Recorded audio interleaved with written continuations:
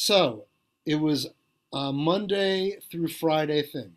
On Thursday, I go into the 10 o'clock rehearsal, and Phil's hanging out by the drum set. And I talked to Phil Collins that week, and he was very friendly, very down to earth guy.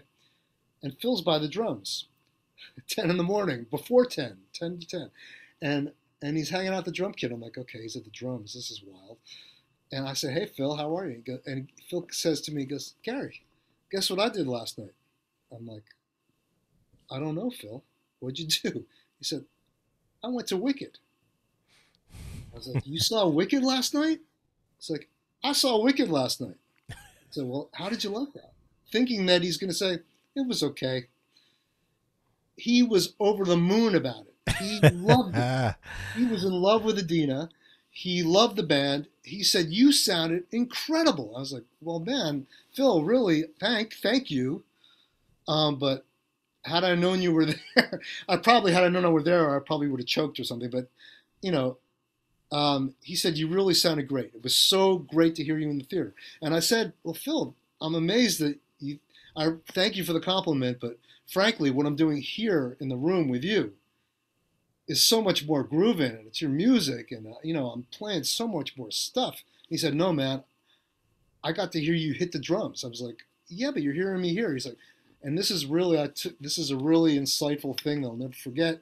He said, Gary, here you're playing on electronic pads. I have no idea what you sound like.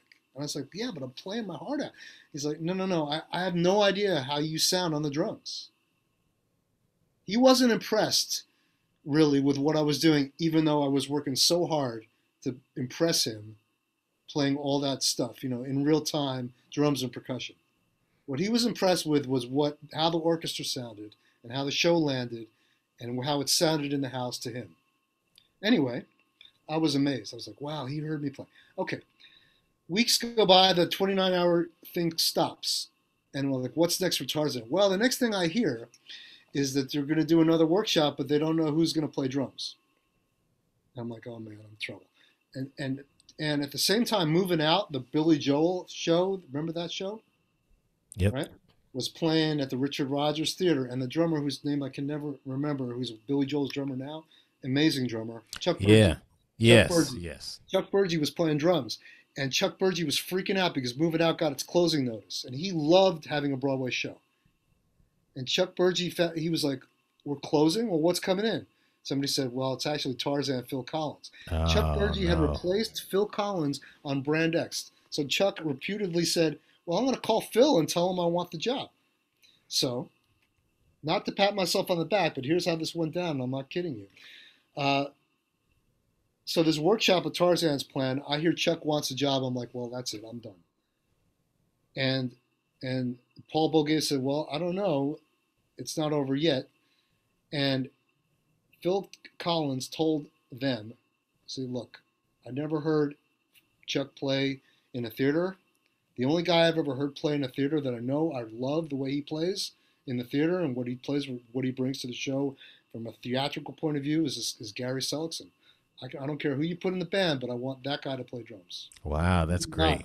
I kid you not. That's how it went down. Luckily for me, because I felt like my head, I was really flattered and amazed, but at the same time, I knew that Chuck is a great drummer, and I thought, oh man, Chuck's going to fucking kill me.